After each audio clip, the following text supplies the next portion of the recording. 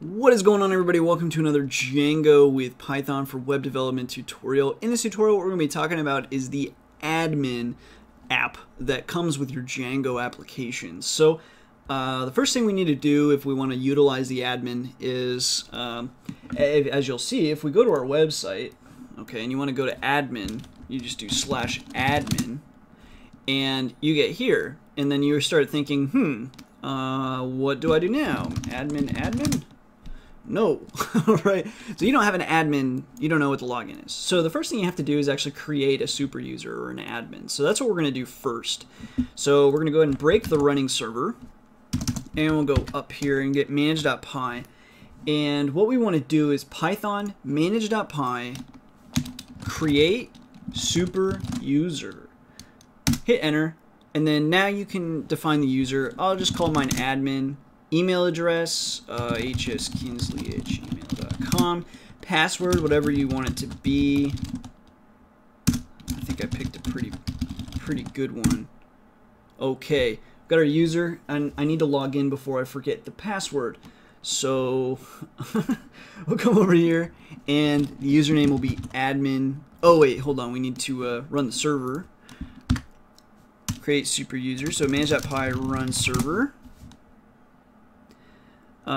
And now what we want to do is log in. So you'll go, your website /admin, password.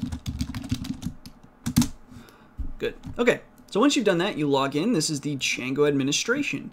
So you'll see here that you've got groups and you've got users in here. And then what you could do is, you can click on groups, for example. We don't have any groups, but you could plus add a group and do fancy stuff here. And you can go into users and look at that. There we are, and we could set, are we an active user? If you uncheck this, it's basically the equivalent of deleting an account. It doesn't delete the account, but it doesn't let them log in. Staff status, super user status. You can create custom groups and give very specific custom user permissions. What can this user actually do? You've got all this stuff, blah, blah, blah. Okay, cool, but we don't really care that much about that. What we really want is, well, we want a pony, right? We want to be able to access our blog table basically here and edit the blog, post blogs, do everything via this administration panel, okay? Because we want a pony. So what we're going to do is first we have to admit that we're not going to get a pony, but Django's going to give us something close to a pony. So what we're going to do is we're going to go into blog, and you should already have an admin.py file. Go ahead and open that up. And you'll see that we're importing some stuff naturally, and then you can register your models here. So what we're going to do is from blog.models import posts. So that's our post class, which defines that table and all that fun stuff. Now what we're going to do is simple admin.site.register. And we register post.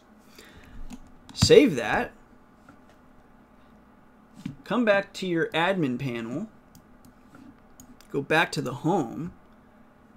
Boom! There's post. Oh my goodness. So now you can see that we got add and change. And we can also click, but there's 0 posts. But then we can also add a post here. So let's go ahead and add a post. Ermagerd. Django is awesome. Wow. Okay, and then for date, what's cool is you can very quickly just say today, right now, and save and add another. Let's say, is today really December? Oh my goodness, it's December. Anyway, probably by the time anybody's seeing this, it'll be even later. Anyway, save, and you can either save and continue editing, you can save and add another, or you could just save, and we'll save and add another. And then we'll say amazing, grace, today and now. Save and add another. Hello, world, good. Hiya. And then we'll do today and now. But you can also do like this. Like you could say this post was back in September. Okay, save. All right, so now these are our admin, blog, and posts. So let's go back home. And you would, like, if you just logged in admin, you'd see this. You could click on posts, see like, oh, okay, cool, here's all our posts. Hello world, and blah, blah, blah. And you could edit it, you could delete it, you could save and continue editing, and save and add another. Cool. So now, what if we just go to our home page and we click on blog? There's our information, right? It's just there. And sure enough, the titles are links, and in our excitement, we click on one and it doesn't work. Why doesn't it work, you ask? Well, of course, we don't have any URL path that explains or works with /blog/2. We can even see, well, at least here's /blog, but this is the homepage, right? It required it to be /blog, not /blog2. So now what we have to do is create the handling. We need the URLs, we need a view for the individual posts.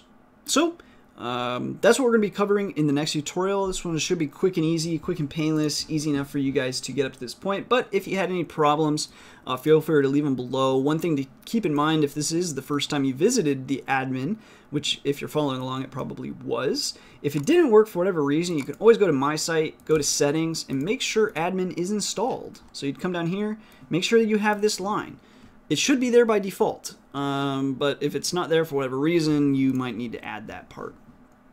Okay, so that's that. As always, thanks for watching, thanks for all the support, subscriptions, and until next time.